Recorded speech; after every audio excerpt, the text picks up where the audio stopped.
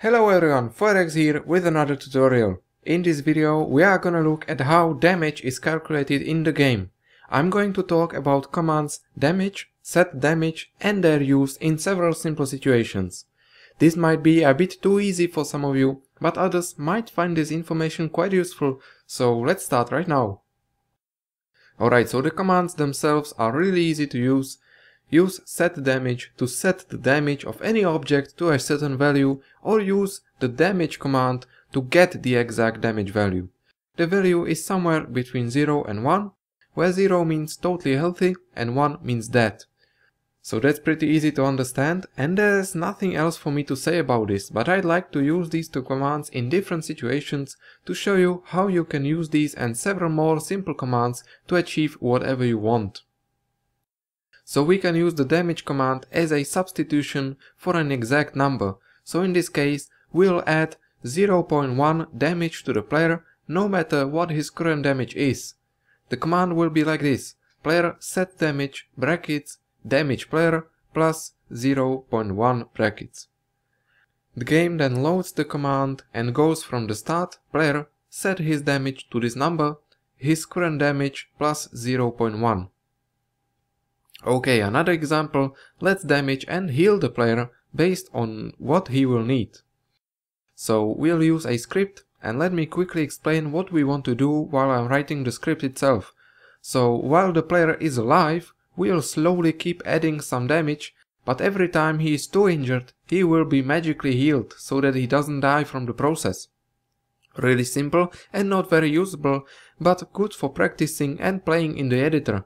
I repeat, these commands are really simple, but I felt like I should mention them because they are really important and shouldn't be forgotten, so the tutorial has to offer at least something. Anyway, another example. Let's inform the player about his injury.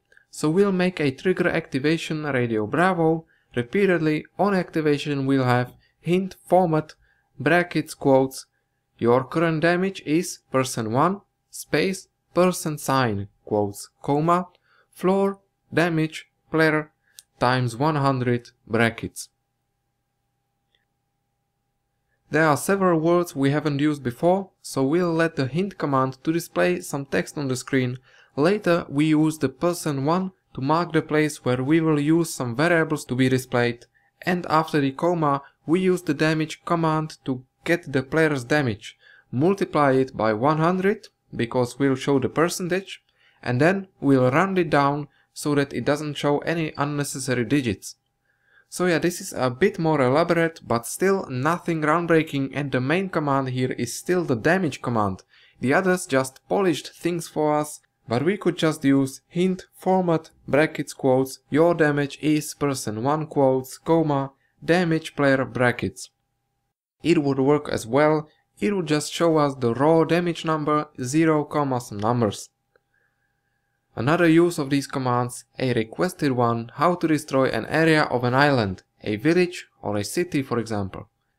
For this we'll use the SetDamage command, but we will mark all objects in an area and then damage them all at once.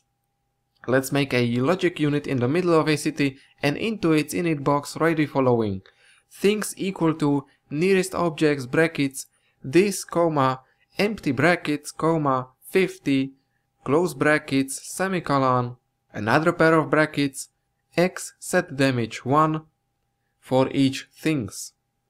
What does it do? It takes all objects in the 50-meter radius, creates an array called things that contains all of these objects, and then destroys them all using the SetDamage command. You can of course change the 1 to a lower number if you want only to damage the objects around, and you can change the 50 to any other number to increase or decrease the radius. Note that this affects all objects in the area that can be damaged or destroyed, including soldiers and vehicles, but not including rocks, small bushes, grass and other indestructible objects on the map. When we are talking about damage, I should also mention commands allow damage that can be used to grant immortality to a unit. This allow damage false or true. I should also mention the command alive that can check if the unit is alive or not, which can be useful in many situations where you are, for example, waiting for a unit to come to a certain location, Well, you should also be checking if the unit is alive and able to reach any destination at all.